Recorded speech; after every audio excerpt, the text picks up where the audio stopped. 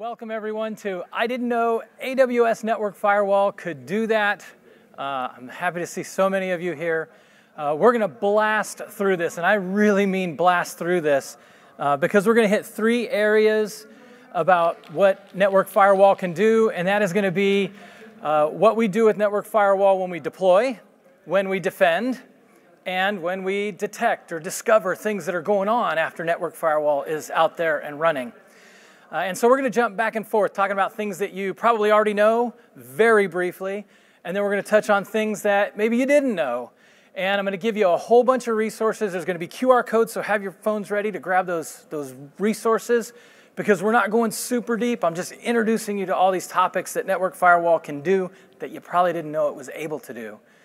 So let's start out talking about the deployment models you know, okay? So there's a whole bunch of deployment models for AWS Network Firewall to fit different use cases, different scenarios, right? So you have a distributed deployment model. There's a blog post on it. It covers it in great detail. And in this situation, you'll have your firewall endpoints in each VPC, and you get one endpoint per network firewall that's in a VPC. So you're going to distribute that across your different VPCs where you want to do your filtering. You probably know that already. It's been that way for a while. There's also a centralized deployment model. Okay, this centralized deployment model, again, it's in the same blog, but in this situation, we're integrating now Transit Gateway. And to be able to filter between the VPCs, we'll send our traffic from the VPC over to Transit Gateway through an inspection VPC where we've got that one endpoint per network firewall in a VPC. And then we'll send it back to Transit Gateway and then to either another VPC, or we can route it out our internet gateway to the internet back and forth. But we have some routing involved there, right? Okay, then there's the combined deployment model. Again, something that's been around for a while, but in this case, it's the same as that, centralized with the Transit Gateway and the firewall endpoint over there. But in this situation, we have an egress over here for internet connectivity, and we want a different firewall endpoint in that VPC, different firewall endpoint, different firewall, and it would filter traffic there. It'd have policies. If you wanted the policies to be shared, you could have the stateful, the rule groups that can be, they're modular, they can be applied in other places. But again, two different firewall endpoints, two different VPCs. Okay. So those are the models that you know. This is something that you may not know, but this launched yesterday, and it's native integration with AWS Transit Gateway. And this is really cool because it's an easy button. And what this does is, rather than having to prepare your Transit Gateway configuration and then configure your route tables and then deploy your firewall and then update your routing tables and tie all of that together, as you deploy your firewall, you get an option. Do you want to attach this to a VPC or to Transit Gateway? You select Transit Gateway, you get your drop downs, you pick your gateway, it does all your routing stuff for you, right? So super cool, super fast integration, making it easy to do more complex things. This is available right now in 5 regions, and soon it'll be deploying in others. So that was yesterday. That's really cool. Now, this is something that's also been around for a while, and just to touch on it real quick, it's Network Firewall with VPC routing enhancements. So here's what happens, right? So we're in this VPC, we got a firewall endpoint, and to go between different subnets, you do local routing. So you couldn't pass traffic through the firewall endpoint if you were going between like the app subnet and the database subnet. It didn't work like that before, right? Because it just route locally. It doesn't have to pass through a firewall. With this routing enhancement, VPC routing enhancement, it now lets you bypass that default routing and send traffic through the firewall when you're going between those different subnets. Okay, that's been around for a while. It's also in that blog post there. But those are really deployment models that you already know or that you've already been able to see. Here's one that's new that you probably didn't know about, and it is multiple VPC endpoints.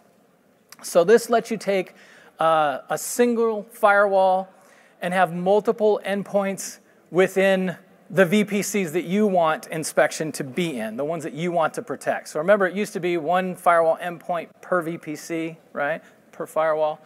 Now you can have multiple, and it can be between accounts as well, right? So you can be like the firewall owner, and you can get the billing for that.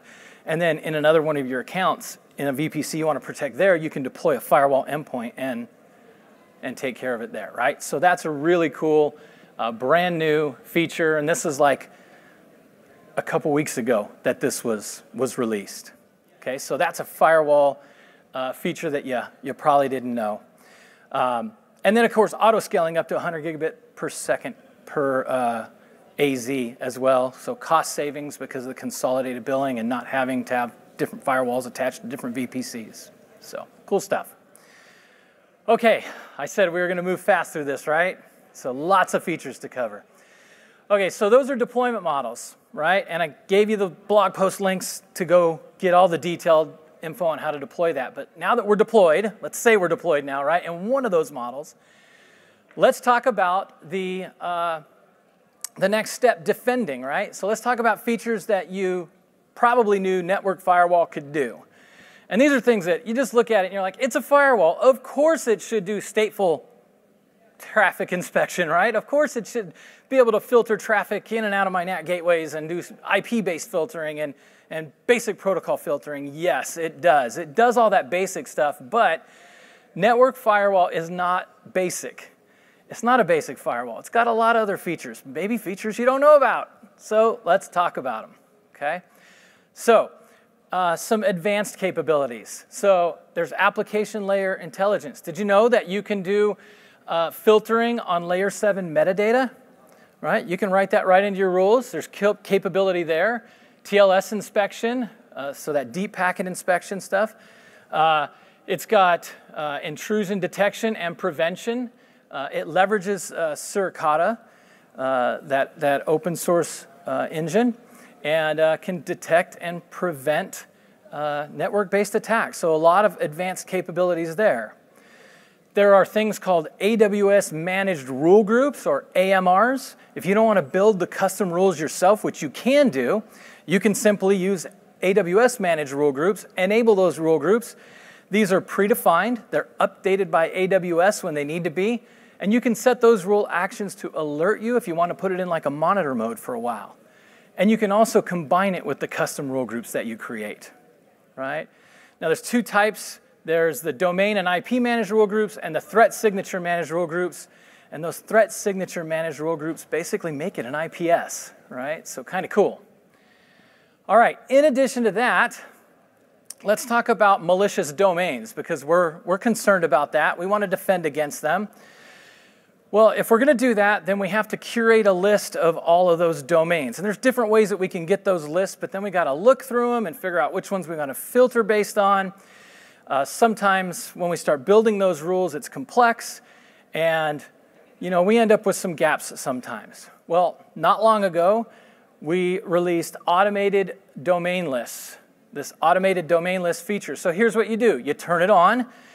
It sits and does analysis for a while, and then it creates a list of all those domains. And then you get to go back and review the list of those domains that it's built for you.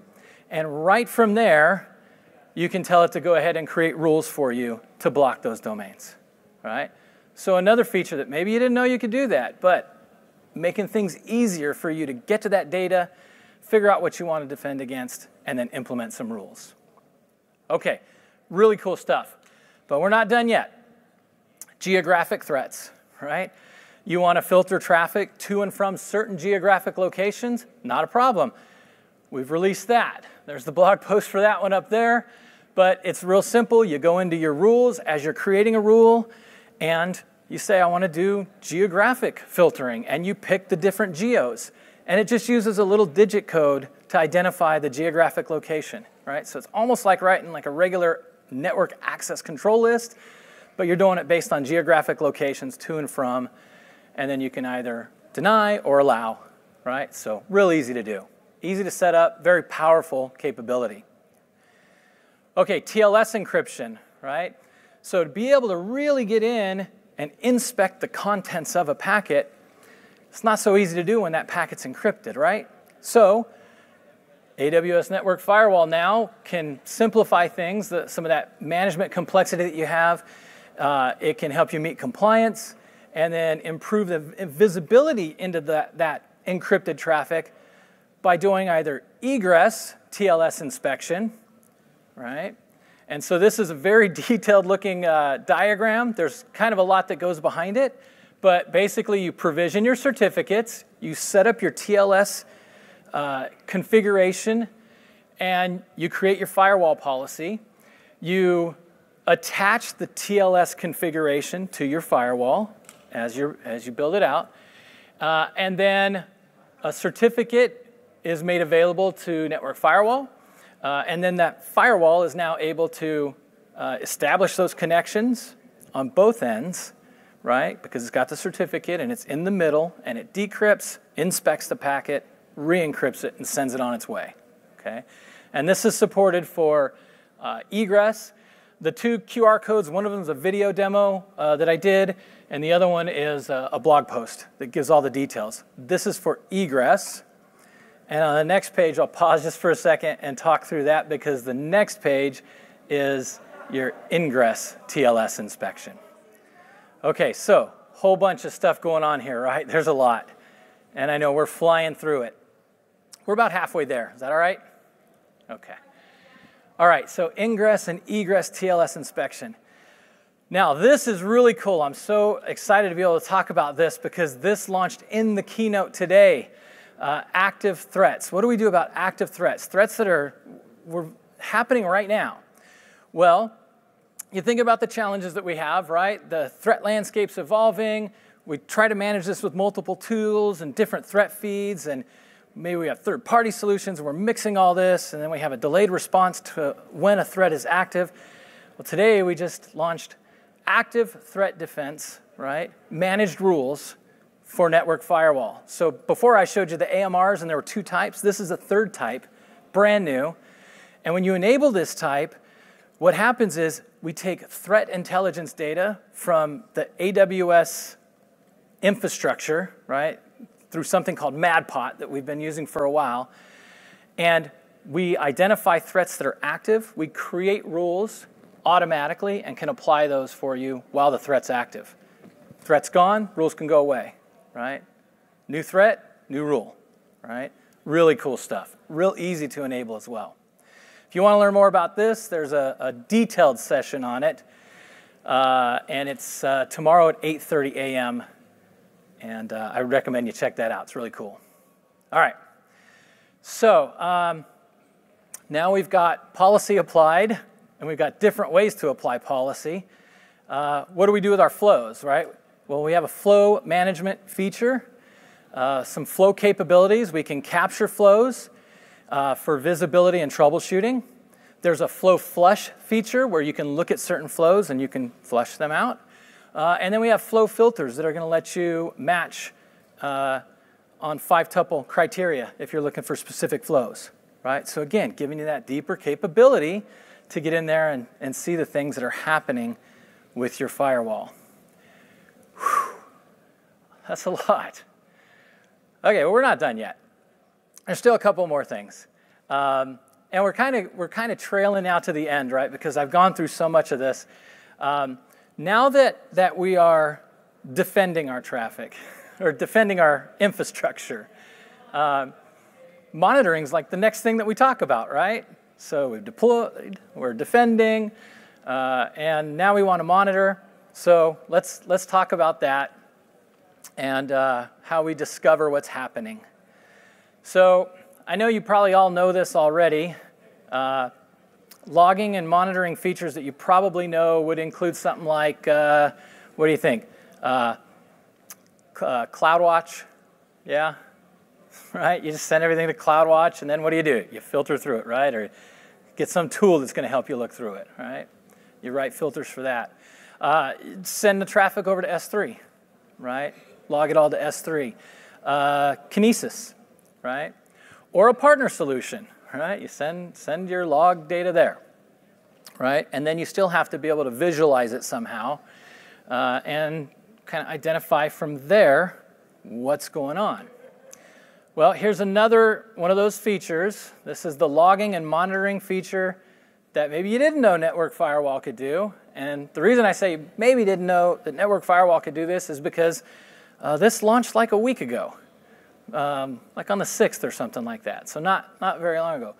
But AWS Network Firewall now has native dashboard capability right in the AWS console.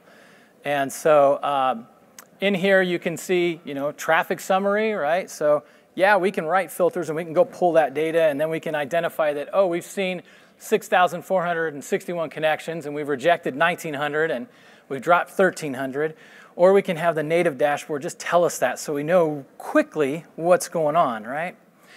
And then what about top talkers, right? So we have top talkers. That's useful information, right? All right there in my dashboard. There's some more stuff to look at here in that dashboard. So top rejected traffic, and we get details on that. Top dropped traffic, and then you can even see down here, I don't think I highlighted it, but top long-lived TCP flows, top TCP flows, SYN without SYNAC, right? And you get addresses, you see the sessions, right? And then, of course, you can go in and you can start filtering on those sessions and figure out what's going on. And do you need to write rules for this, right? Is this okay? Is it not okay? And then for TLS, right? So we always talk about the SNI, and we know that's something that we want to keep an eye on, SNI spoofing, things like that. So in here, we can actually look and see the top alerted TLS SNI, and it gives us a list of those and the hit count, and we can see the top dropped or rejected TLS SNIs, and we get a count for those. Okay? And then from there, we can just dig into it and decide, do we need rules for this? Do we not need rules for this? Is this traffic I expect to see? Is this traffic I don't expect to see? So that brings us to this slide where I say a whole bunch of the stuff that I just talked about, like a lot of it, is covered in these 3 sessions. These have not happened yet. Even though we've already had sessions, we have repeats of some of the sessions. The scaling threat prevention with AWS and Suricata, that's going to go into the rules, right? And your threat prevention, and that's today, later on at 4:30. And that is a builder session. And so if you can make it to that builder session, you can actually sit down at a table. There will be 10 of you and a presenter at that table, and you'll get to actually walk through that stuff and learn all that. The other one is thinking beyond traditional firewall architectures. This is a really interesting one. That is a breakout session, and that's tomorrow at 8:30. That's actually at the same time as the session that's going to go into more detail on the active threat defense and some of those other features, the brand new features that we talked about. And then finally, if you want to just sit for like 90 minutes, and I think it's 90 minutes, and just do the work in a workshop, the securing AWS egress controls to defend against zero-day and ransomware attack is, or ransomware, is a workshop that you can jump into tomorrow afternoon. I think that's tomorrow afternoon, right? Yeah, Wednesday? Yeah, okay.